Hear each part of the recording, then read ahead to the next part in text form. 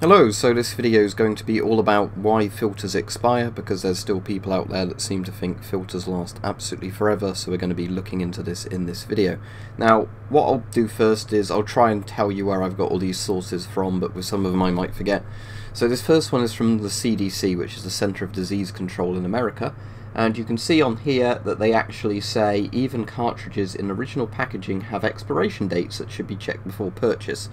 So basically the Centre of Disease Control themselves are telling you that filters expire even if they're left in their packaging, and we'll go into a bit of info on that in a minute. Now this was from a US university's training thing for respirators, but if you notice at the bottom right, be sure to check the expiration date on gas vapor cartridges. So basically a university is saying for people doing research or whatever on site that they need to make sure their filter is in date before use. So again, this is another source that seems to be suggesting filters should be in date if you actually need to rely on them. This one is from the UK Health and Safety Board, page 46 of 59 on their respiratory protective equipment at work, sort of PDF sort of info thing. And you'll know on here, if you look, that you have to change filters before any expiry date marked on the filter, and do not use the filter if the expiry date on the filter has passed. So basically they're saying, you know, to legally use a respirator for work in a UK business, you need to make sure the filters are in date. So again, more strong evidence that that's kind of a requirement. Now we have a bit from a Moldex brochure, which is a manufacturer of gas masks and respirators, but you'll notice in here that they say they seal the filters in an aluminum bag or aluminium bag for increased expiry date. Not infinite expiry date, but an increased expiry date. So, you know, properly sealing the filters increases how long they last, but doesn't make them last forever. Now this is where it's very important to note that in a filter you don't just have activated charcoal. That's like the primary ingredient of a vapor filter, but it's not the only thing.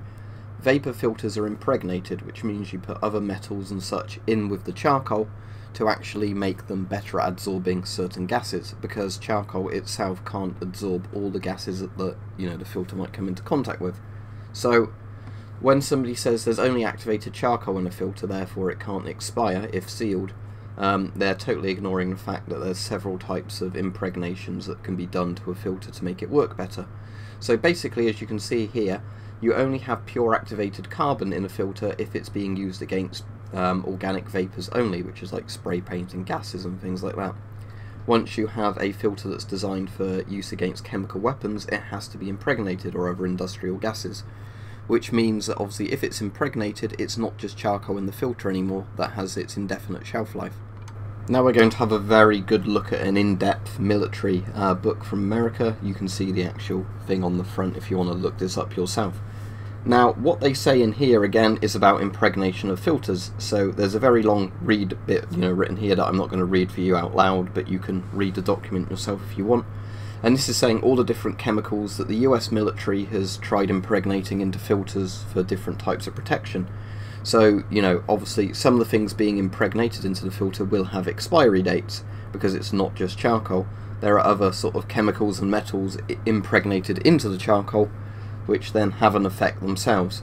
So, obviously, if one of those things expires, even if the charcoal's still alright in the filter, you're not going to be protected from that gas or vapour that the impregnation was designed to protect from anymore. So that's obviously a thing you need to bear in mind. But as I've said many times before, if a filter is really well sealed, it is going to last much longer than the manufacturer's sort of very cautious short date. As I've said before with lots of these things, there's lots of safety rules that to definitely protect the person using the filter in an industrial job or whatever, where somebody might be sued over this. The filters are given shorter expiry dates than they really need, and that's just to cover it, just like lots of food. You can buy food from a store that has a use-by date that's, quite a long time before the food would actually go off or go rancid, and that's simply because it's the, manufacturer covering themselves, so they're not going to get sued if somebody eats something that went out a day before the expiry date and then sued the company, which I imagine does happen. So for that reason, lots of manufacturers put a shorter than needed expiry date on the filters to definitely cover themselves. And just for that reason, that's why health and safety bureaus and all of those are very strict on using the filters within their expiry dates, because if you use one that's out the expiry date and something happens to the worker, there's going to be lots of suing involved. Now, another important factor is temperature and humidity. If you have a very humid area, filters expire faster, and if you're exposing filters to extreme temperatures, filters expire faster. Now, this is primarily when they're opened and they're being, breathed through. However, if you have stored filters, I imagine them being, exposed to extreme temperatures and humidity is going to have an effect on it, especially if it's not sealed very well. So this is again part of the problem. If you had a filter that's plugged at both ends and in a vacuum packed foil bag that's properly sealed, I imagine if it's only regular organic vapor charcoal filters that they would last almost infinitely, yes, because it's stored properly and it's something very, very basic inside.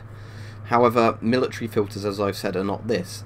So if you have a surplus filter, that's especially the ones you can't even check if they've been opened before, where it's just a plug at each end like a GP5 filter, you have no guarantee whatsoever that's going to work. Now, some filters like the Israeli ones are better, where they've got like security tape over the bits so you can see if they've been tampered with or whatever, but they're still not wrapped in foil bags. They're basically just plugged at both ends. So you kind of have to wonder, is this a guarantee that the actual filter is totally airtight?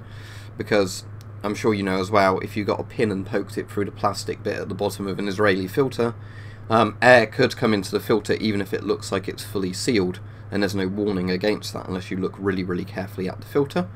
So for these reasons, this is what I'm sort of trying to get at, that if you have second-hand, although unopened filters allegedly, that are surplus, you don't know what conditions they've been stored in, you don't know if they've been tampered with, if they've been dropped, even things like that, which could damage the inside of the filter. So I'm sure if you get a tear on the inside of the filter, it's not going to work effectively. You've got all these factors that will influence how fast the charcoal in the filter will degrade and things like this. And obviously, if it's a military filter like an Israeli Type 80 filter, and that's got it's definitely either ABE, I'm not sure if it's full ABEC, but that will have impregnation because it's for B and E series of vapor. So if you've got a military filter essentially like that, I know the Type 80 is handed to civilians, but it's the all-round filter. If you've got a filter like that and it's got the impregnations in, it's not actually going to last forever regardless of how well it's sealed. And now we're assuming that these filters aren't totally vacuum wrapped and everything else. You are really taking a gamble if you buy an out-of-date one and then risk your life on it in the future. And as I've said, I've got plenty of out-of-date filters that have still worked, but I've also had out-of-date filters I've opened and basic organic vapor gets through, so something's really gone wrong with the filter. And I would guess with some of those it's just because the seals on the filter are not good enough. They're good enough to last 5 years or whatever, but as time goes on the actual seals themselves degrade, air can get into the filter, you don't know how they've been stored again if they're surplus, and then that's it. And as I said, lots of filters you don't even have security stuff on, unfortunately, to tell you if somebody's opened and closed the filter. Because if somebody's opened the filter, a contaminant's got in and then they've closed it immediately again, the filter could still be degraded to the point that when you come to use it, it doesn't work. So anyway, this is going to be my video where I've basically summed up why, it's a bit of a crapshoot buying expired filters, and that filters definitely do expire. I'm sure other people have actually covered this before, but it's just one of those things I wanted to get out there, because apparently I've been accused again of just making up that filters expire. So all of the safety boards and manufacturers put expiry dates on the filters.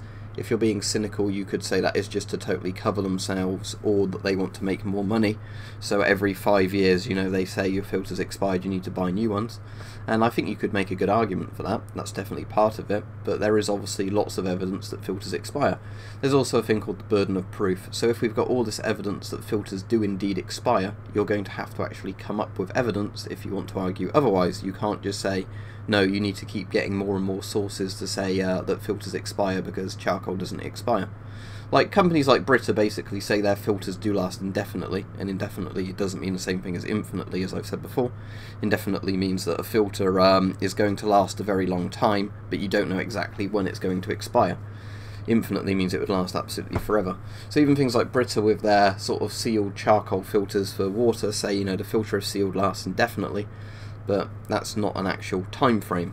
So this is the thing to bear in mind. Yes, I do think lots of charcoal filters last indefinitely, but you can't say how long. They definitely do, if sealed properly, last longer than the expiry date, so I'm not doubting that. But here's the thing, as I've said before, if your life is on the line and you really need a filter, Is it worth really cheaping out on the filter, or do you get one that's still in date and properly sealed, and then, you know, rely on that? For training purposes, of course, yes, get filters that are expired, or, you know, sealed properly if expired.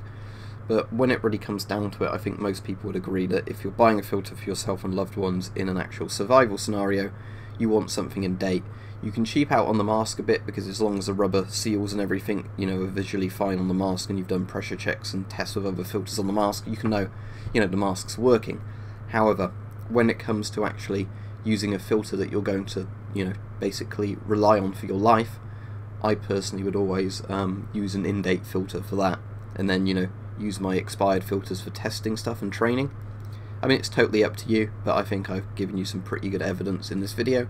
What I'm going to try and do is, when I write out the video description as well below, I am going to try and put links to all these PDFs and everything I've used, so you can actually read through them all at your leisure as well, and see that I've not just been like photoshopping images or something to support my argument. But there you go.